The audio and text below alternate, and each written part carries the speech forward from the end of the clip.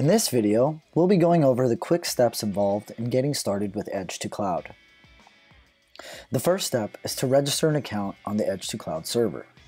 If you do not have an account, you can start by contacting your authorized distribution partner or your designated J2 sales or support representative so that they can get you started on creating an account.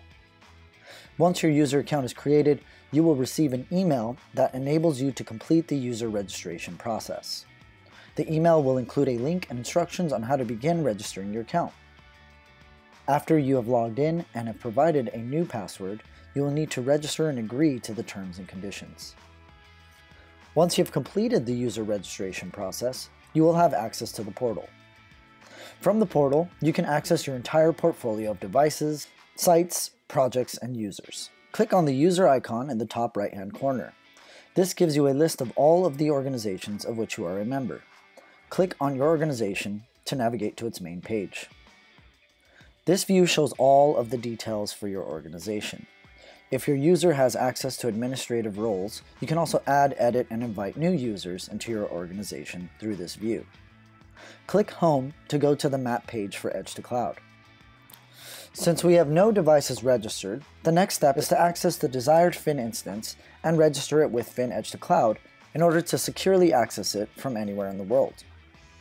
To begin the registration process, log into the Fin server you'd like to add to the cloud. Open Fin and click on the cloud application. If you have not yet registered this server, you will see unregistered badges next to the cloud registration tabs, indicating that Fin is currently disconnected and not registered with Edge2Cloud.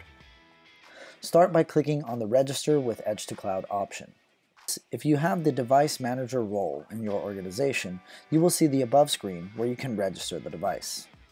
Select your organization from the drop-down list and click Register.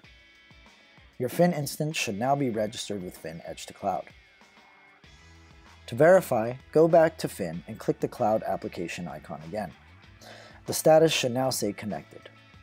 Assuming Fin has internet access, Fin will now automatically connect to Edge2Cloud and synchronize its device, project, and site information. Navigate back to the portal's homepage. Note the number of devices and sites registered is now reading as 1. If you'd like for your sites to appear in the world map, go back into your project database and make sure that the longitude and latitude properties have been set on the desired sites. Once that is complete, a marker will appear on the map representing that specific site. Your newly added Fin instance can now be viewed in the Devices tab. The Project tab down below displays a list of all available projects, and the Sites tab down below that provides a list of all of the available sites. Now that your Fin instance is registered, it should now be accessible and available to anyone in your organization who has the relevant permissions, allowing for you and your team to now securely access Fin remotely from anywhere in the world. We hope you've enjoyed this video and want to wish you another Fin-tastic day. Thanks for watching.